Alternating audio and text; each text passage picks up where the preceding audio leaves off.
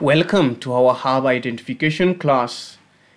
Here is where we learn what God has given us in nature and the blessings that we need to impart to others after knowing all these benefits that God created in the beginning.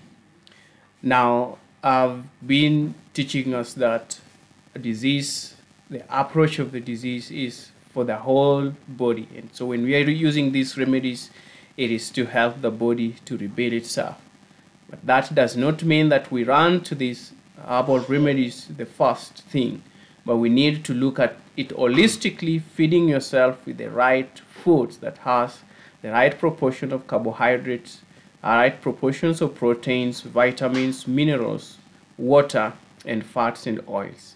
Because the DNA needs the right proportion of these foodstuffs so that they can be strengthened. And then the herbs help to strengthen the system so it can fight for itself. So welcome today to where we're going to look at this beautiful remedy, and that is Comfrey. The botanical name is Symphytum officinale. It is a cell proliferant. It means that it makes the cells to grow and proliferate. It causes the cells to grow very fast. Now, this is the plant. Everywhere you can find it.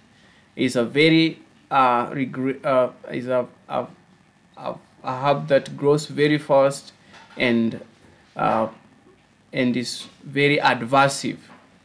It has been used for centuries to knit the bones. So it is named bone knitter for its powerful effects upon rebuilding the skeletal structure. Strengthens connective tissues, used for hemorrhoids and varicose and spider veins. If you have prolapse condition of the uterus, bowels, or bladder. If you have muscular degeneration, osteoporosis, hernia, and aneurysms, the effects, the phytochemicals or the antioxidants that we find here makes it to be very powerful in strengthening every organ. It has a lot of calcium, and you know calcium is a lead mineral into the body tissues. So it carries with it all the minerals that the body needs, and then the body, the tissues, the muscles, the flesh is able to be strong enough to build itself and remove the toxins. It is a powerful wound healer and useful in sprains, fractures, and the like. It is a good astringent used to detoxify and clean tissues and helps move the lymphatic system. Basically, what we use is the leaves and the roots. The roots has the highest composition of allantoin, and that allantoin is a mucilaginous effect in the system. It works help with the proliferation of the cells and the growth of cells adversely.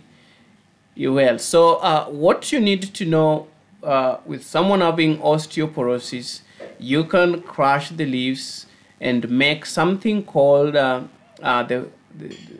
plaster.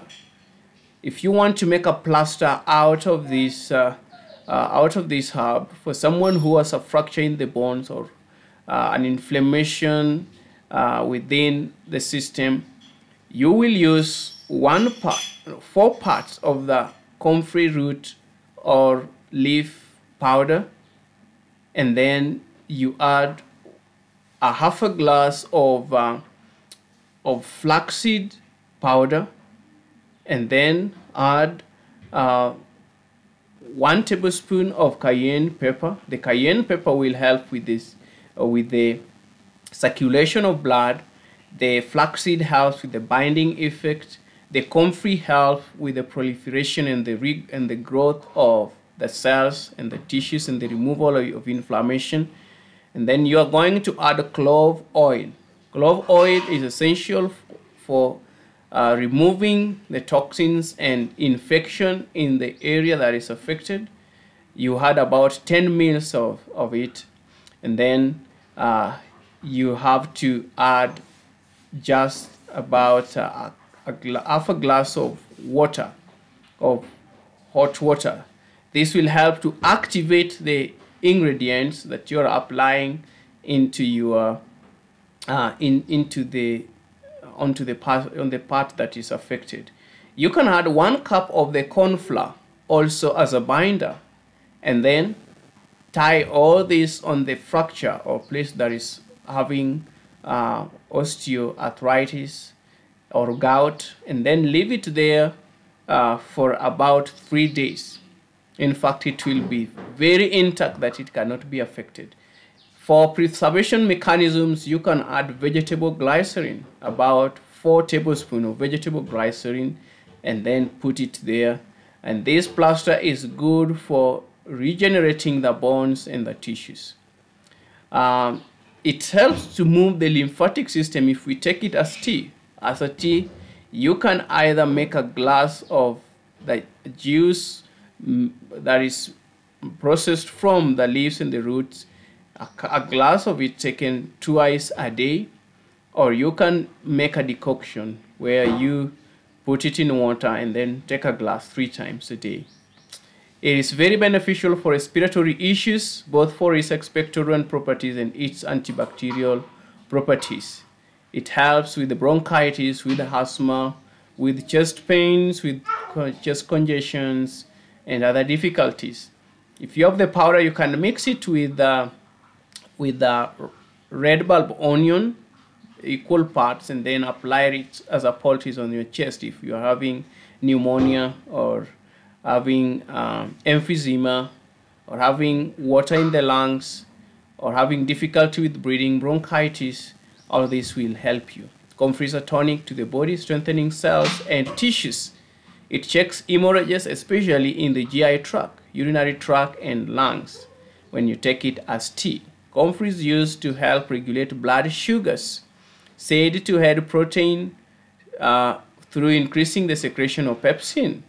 It is a lung tonic and excellent as a poultice for any injury, promotes the formation of epithelial cells.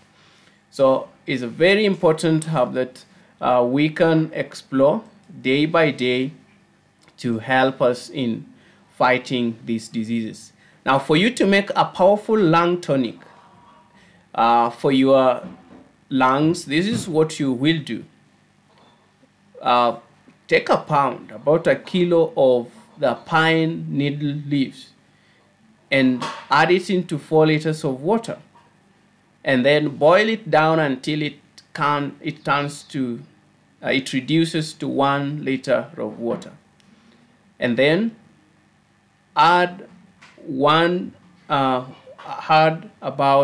1 cup of pineapple juice and 1 glass of lemon juice, and then you add a half a glass of apples, not apple cider vinegar, but vegetable glycerin.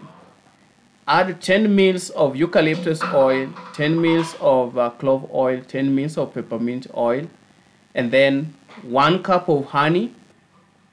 After adding 1 cup of honey, you want to add a half a glass of the juice of turmeric, the juice of red bulb onion, the juice of half a glass of ginger, fresh ginger, and then mix them together.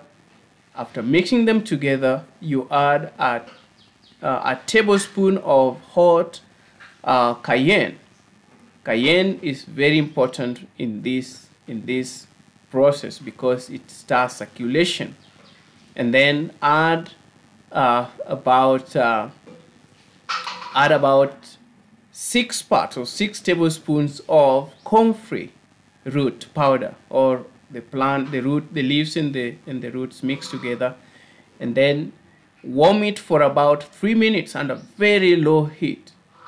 After that minutes, you will pack it in a bottle, glass bottle, and then use about 2 tablespoons for someone, for an adult, of 12 years and above, you can use 2 tablespoons. For chronic lung diseases, emphysema or lung cancer, you will be using it, you'll be taking 2 tablespoons after every 2 hours. Make sure that during that time you're doing fermentation and doing steam inhalation. And if I forgot something to add into that thing is which is menthol crystals. Add about 1 tablespoon of menthol crystals, and then that menthol crystal will be helping in boosting oxygen circulation or increase the oxygen levels to the blood vessels. Well, that will be very important for you, and I believe you've been blessed with the class of Comfrey.